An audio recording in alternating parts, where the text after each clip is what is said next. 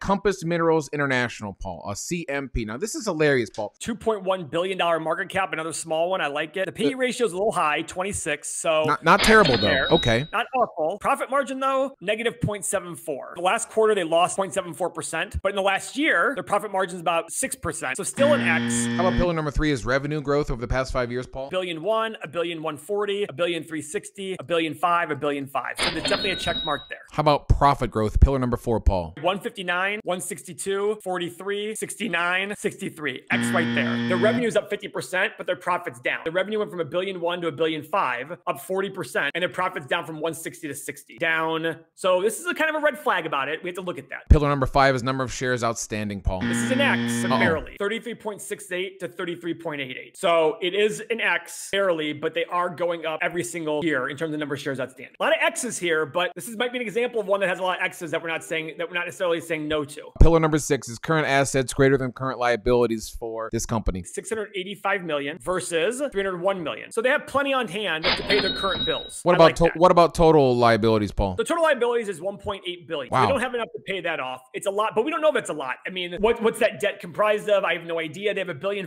in revenue and $1.8 billion in liabilities. Doesn't seem like a ton. I mean, these are things that to look at as ratios and understanding that. I don't know if these in and of itself will not tell me if it's good or bad. It's about talking about the industry, understanding the 10K. Pillar number 7 is free cash flow growth over the past 5 years. And I won't screw up the calculation this time, buddy. Negative 80, negative 15, 37, then 37, plus 37, plus 90, plus 60. It's 92 total divided by 5 is 18. Guys, this is a tough one for me. The free cash flow is bad. It's increasing. It's went from negative, so there's a check mark there, but the multiple is a big X. You need to understand what's going on here. I don't know how they're generating their cash flow. I'm not saying yes or no to this one. You got to do a lot more research. If you like the idea of the company, then go for it. This is not one that makes me scream yes, and it's not one that makes me go no. If I were leaning anywhere, I'd be more no than yes. I think there's probably better opportunities out there in other companies because the free cash flow is just garbage, averaging 19 a year. Even last year's 80, 20 times that is $1.6 billion. It's still overpriced. So I'm still not a buyer even based on 1 year's cash flow. But this one has such inconsistent cash flow, you don't want to take 1 year and just deal with it.